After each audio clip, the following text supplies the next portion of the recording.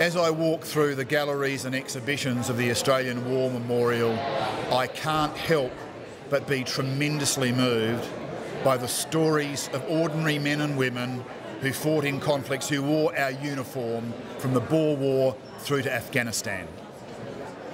There are stories of heroism here, to be sure, but there are also stories of ordinary Australians who overcame sheer terror to look after their mates and do a job so that we can enjoy the freedom, rights and privileges which are a hallmark of the Australia we share today.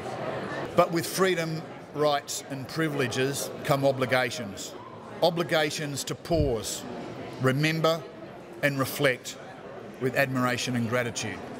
The Australian War Memorial for me is not about the glorification of war. It's a place where we're reminded of the horror of human conflict.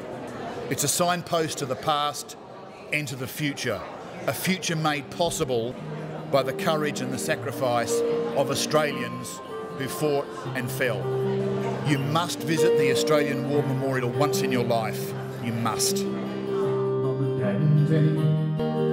the passing out parade at Battalion, was a long march from cadets. The 6th Battalion was the next to do. It was me who drew the card. We did Canungra, Shoalwater before we left. And Townsville lined the footpaths as we marched down to the quay. This clipping from the paper shows us young and strong and clean. And there's me in my slouch hat with me SLR and dreams. God help me, I was only 19.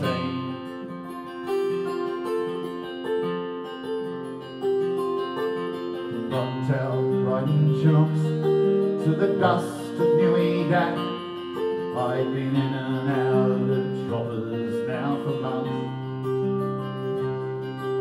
We made our tents a home, BB and 10-ups on the loggers, and an Asian orange sunset through the scrub.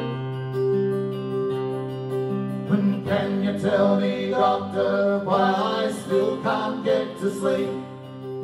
The night time's just a jungle dark and a barking M16. What's this rash that comes and goes? Can you tell me what it means? God help me.